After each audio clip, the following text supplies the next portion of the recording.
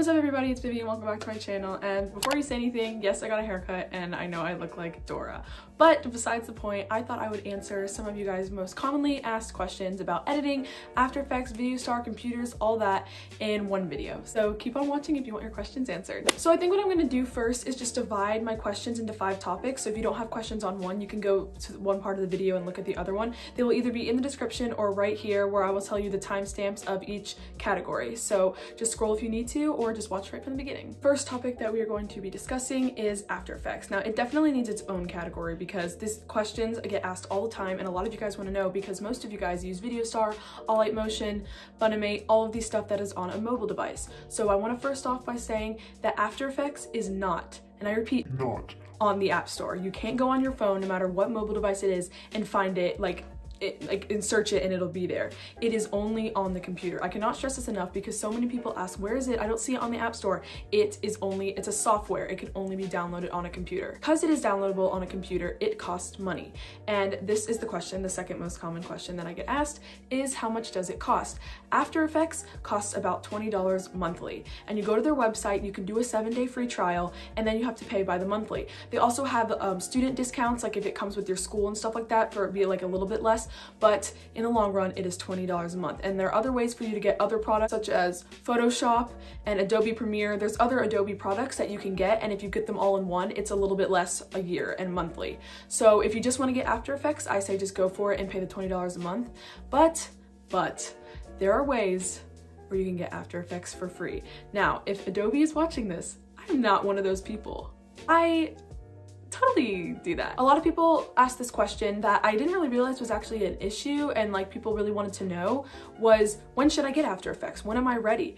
After Effects, you can get it whenever. You don't have to have experience on videostar or other apps to, you know, be able to get After Effects and be good at it. After Effects is confusing and it's its own animal on its own.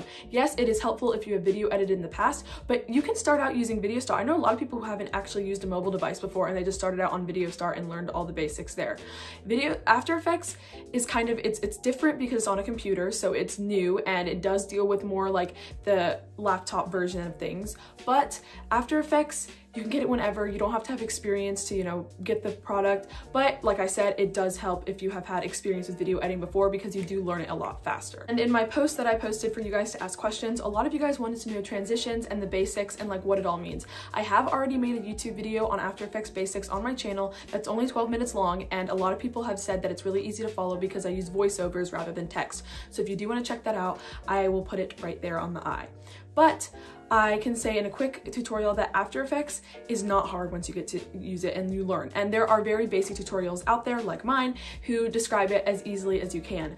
I don't say try and work it on your own. Trying to figure it out on your own is very difficult. And I used After Effects, I think I used it for the first time like 2 years ago or something like that. And I was so confused at first, okay? So I was a videostar editor for a long time and I moved to After Effects and I was so confused. And tutorials is what kept me going. It just takes practice. And if you watch my tutorial, hopefully it'll make it easier, but it just comes with a lot of practice and learning and doing it more and more. I also got this question a lot, people asking if After Effects is harder than videostar, or videostar is harder than After Effects, or which one is harder. That depends on the person. I do have to say that After Effects is a lot more complicated because the program itself does not give you tutorials. Videostar has walk you through videos that videostar actually provides.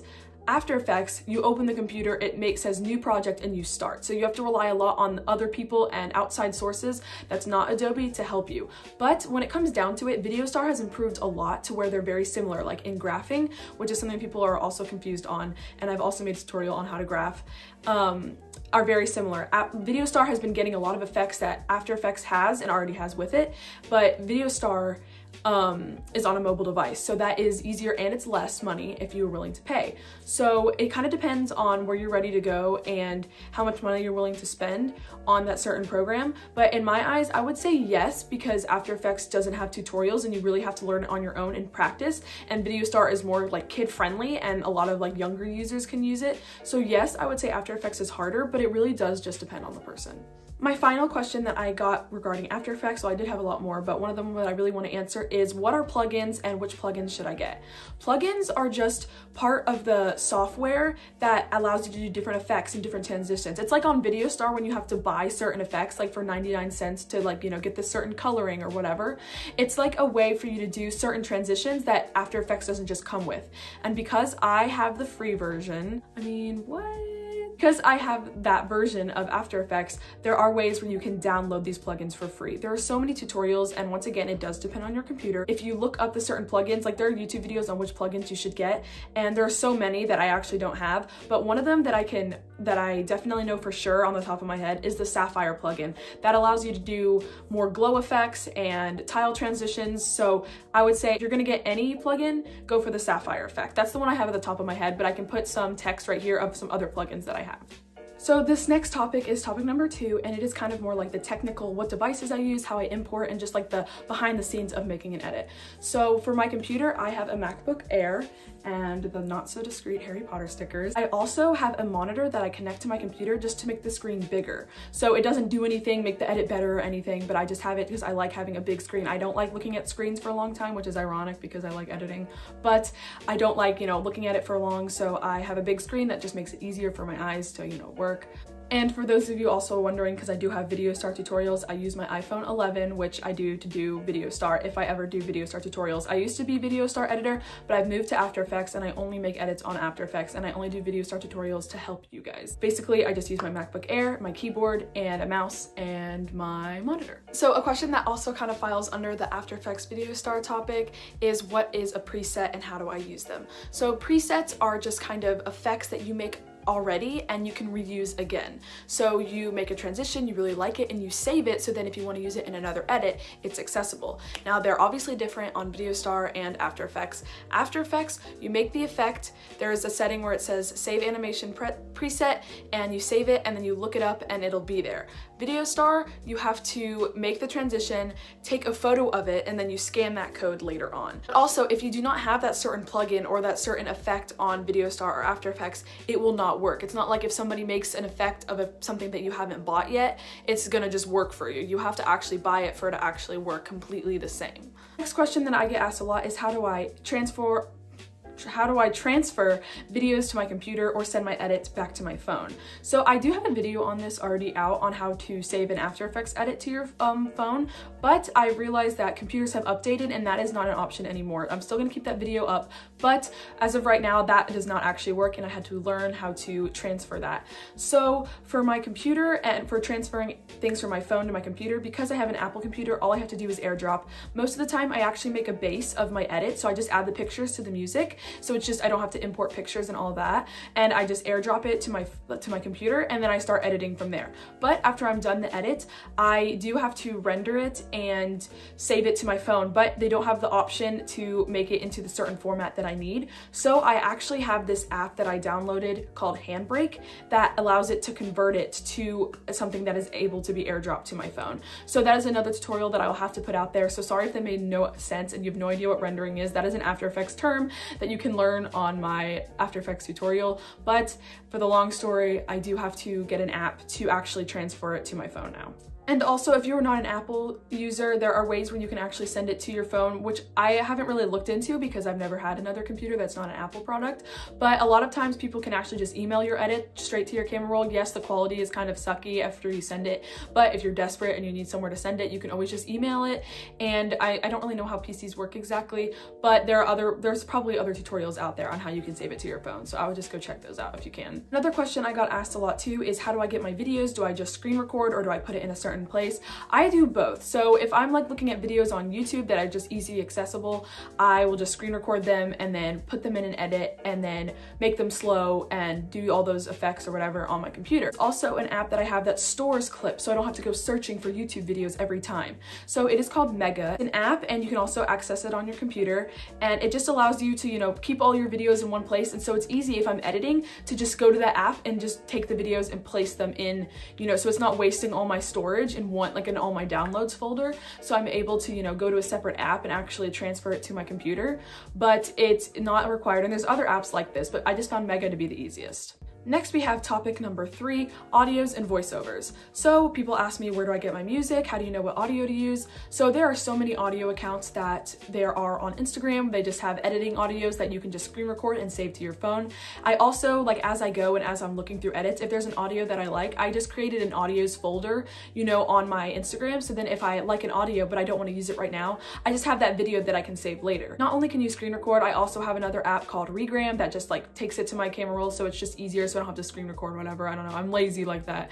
But I have this app that just lets me just save it if I just click it and put the Instagram link and save it, and it'll automatically save to my camera roll. But if I don't want to use audios from Instagram, I can go to YouTube, but I also love SoundCloud. And if you don't know what SoundCloud is, it is just a platform where people can make covers and their own custom songs, and it's where a lot of the editing songs are. And if you've ever seen a caption that says SC in the caption and you'd be like, what the heck does that mean? And most of the time it means SoundCloud. Users that are mostly editors, well, at least the people I look at are editors, they make their own music. They could slow it down, they could reverb it, they could just make it as cool as they want. And so to save it, you just go to SoundCloud downloader and you just save it, and you can also airdrop that to your computer. I love SoundCloud because it's more custom for edits and it just sounds cooler, and most of the time it is just the quality is all around better. And so I also got the question, how do you make a voiceover over your edit? You know, how do you have people talking over the music? I either just do it on iMovie and then just make my own custom audio and then make the bass and send it to my computer, or I just go on After Effects and I just add the video in front and just make the volume a little bit lower where the music is at the beginning, and then just make the regular edit. So the next topic that I have is topic number 4, which is videostar. And I think this needs its own category because I didn't realize how many people who watch my videos are actually videostar users. So I thought that this topic would be helpful if you're just starting or if you don't think that After Effects is right for you. So a question that I got is how you get videostar for free. I never got videostar for free. I actually paid for it a while back. I've had videostar since before they had graphs, since before they had good effects. Like, there was no graphing, and so I had to do every single keyframe. It was just, I was definitely an OG with videostar. There's ways that you can probably get it for free. I've not looked at those tutorials. I'm sorry, I cannot help you in that field, but I know that there are ways you can get videostar for free. The question I got asked is, what videostar packs should you use? And I don't edit on videostar anymore, so I'm a little rusty when it comes to effects, but all I can say is that if you want your edits to look smooth and you want them to look like AE, or you really just don't want them to look like videostar at all, please get something that has to do with blur. I don't know how it really works anymore. I haven't really looked into it, but anything where they have rotation blur, just any blur that you can make transitions smooth, get it, because it's totally worth it in the end, because choppy transitions are just not it. And a lot of times people just don't want people to know they use videostar, because sadly on the internet there is a big problem of people feeling like mobile users aren't treated the same, or that After Effects users get like more praise or whatever. I hate that, because I can tell why people would praise After Effects editors, just because it has more effects, but there are so many talented videostar editors out there, so please don't just follow them because they use After Effects or because their editing is smoother. Everyone's talented in their own way, no matter what program they use. Now this also kind of falls under the videostar category, but it can also fall under any software that you use, is how to download fonts. So, you know, you don't want to have the fonts that they give you because they're all basic and Times New Roman, you know, all those basic fonts that you see and your teachers make you use at school. But there are fun ways you can get funky, fresh fonts on the internet. I go to the website DaFont. That's so fun. I'll show you guys a clip right here on how I download fonts. Videostar is different because obviously it's on the mobile, and then After Effects is different. So that's just a way where you can get more fun fonts so you don't have the most basic fonts ever. Topic number 5 is more a personal my editing experience. So a lot of you guys actually wanted to know, you know, when I started editing, how long, what inspires me to edit, which I found really interesting because I thought you guys were just more interested in the tutorials, but I guess you guys want to know my experience. So if that's all, if you only came for tutorials, then the rest of this video is just me, you know, explaining my whole editing journey for a little bit. Got the question, how long does it take me to edit? It kind of depends how inspired I am. If I force myself to edit, it'll take me forever because I won't care. My computer will probably be laggy and slow. It also does really depend on how fast my computer is working that day, because there are times where After Effects likes to crash and just delete the edits, so I always save it as I go. But I would say on an average, it takes me at least like an hour to 2 hours to get like a good edit. It's gonna take a long time, and I know you guys, if you guys are editors, you understand that the process takes forever, especially if you want it to look good. And I find that this is a reoccurring trend, that the edits that take me no time at all get so many views versus the edits that take me forever that don't get a lot of views. So I totally get if that is you, because that's happened to everybody. But it just kind of depends if I'm inspired or not, or on the device. But most of the time I would say 2 hours is like the average, an hour and a half, just something like that. People also wanted to know is how do I balance editing and school? So I've been editing for a long time, as I said, and so I have kind of learned, you know, how it goes. I've been on Instagram forever, I've been in the same fandom, I have this kind of down. So it does, you know, get some getting used to. I also did competitive gymnastics. I recently just retired from the sport, and I was at the gym for 4 hours a day, 5 times a week. So I had school, editing, and gymnastics. So it was really busy, but when it came down to it, eventually I learned that you kind of have to edit ahead. So to make your account, like, I don't know, this is kind of hard to explain because I feel like this is gonna have to be in a separate video just because it's a lot. But long story short, I would edit on the weekends, at night, anytime I was free. I would kind of force myself to do it, which you shouldn't edit because you're forced to. You should edit because you're inspired, but that was just me. And so I would edit kind of on the weekends, like maybe make 2 edits and then have 2 edits to post in the week. So I do have to, you know, move it around. You know, when I didn't have gymnastics, I would edit. It's honestly like a job and a hobby that you just kind of have to make time for. Another question that I got is editing and having an account stressful? Short answer, yes. Long answer, oh yes. Having an editing account, I did not realize when I started, and it wasn't at first. It has definitely got more stressful the older I've gotten, just because there's more hate, there's more, you know, like there's better editors, there's competition. It just got like, there got to a point where the editing, like, I don't know, platforms got really toxic. So that did add to the stress, but it's also stress like finding time. And right now with COVID, I'm not stressed because I got nowhere to be. So right now editing is kind of laid low, but when the school year starts and stuff, yes, editing can be stressful, especially like when you feel like you have a deadline or you're not inspired and you have to make an edit. That is just where I just give you guys that tip of just, please just edit when you want to and don't force yourself, because editing unfortunately does not last forever. So just don't let it stress you out. Put priorities first to editing, because editing is supposed to be for fun. Finally, people wanted to know is how I gained followers fast. Also, I had no idea that this YouTube account would grow as fast as it did, so thank you guys so much. And I'm not really gonna answer this because I'm going to make a separate video on this that you guys need to stay tuned for. How I grew on my Instagram, how I grew on YouTube, because I grew very fast and I'm very fortunate to have that platform to base it off of. So I will make a video of that, so stay tuned for that next video. Hope this tutorial and these questions that you guys had were answered, and if not, please feel free to comment them down below. And if I was going too fast, you can always slow the video down. I'm sorry, I just wanted to make this video as quick as possible. And thank you guys so much for watching, and I'll see you guys next time. Bye!